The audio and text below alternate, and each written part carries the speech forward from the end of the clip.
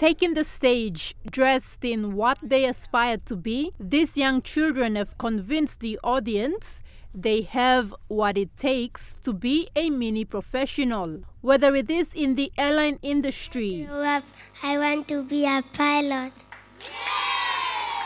paramedic, or earning a living as a subsistence farmer, successful farmer, you need to know traditional farming methods. these children have set their minds on career goals at an early age. Executive Officer for Buk Bilong Pikinini, Lian Rason, has described the formulation of the When I Grow Up series as exciting and rewarding. First, I'm emotional, because a lot of what you do, we're so involved in the programs and all that, and we don't realize how much impact that we have, in these children. So when we see, like an event like this and the support from all our partners, that's emotional. I'm proud, I'm happy. Like I mentioned earlier, it's a very rewarding experience. We wouldn't have been able to do all this or come this far without the support from our partners. The launching of these books, which falls on the last day of the National Literacy Week, is a step towards building a mini library for mini professionals. A video that beautifully captures the mini professionals in their roles was also launched today.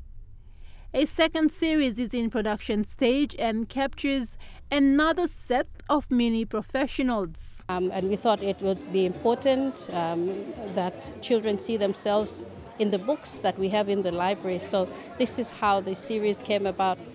We also thought that it's important for children to learn from an early age, start to see their future careers, future professions, what they want to be when they grow up. So when they come in and learn, they are motivated and encouraged. When we have them study about what they want to be when they grow up. So we've worked with our partners. Big thanks to our partners as well.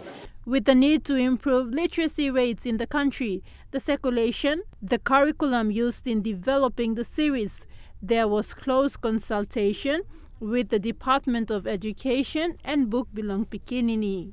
I congratulate Buk Bilong Pikinini for this achievement and hope the Secretary himself will come at that time to do the launching.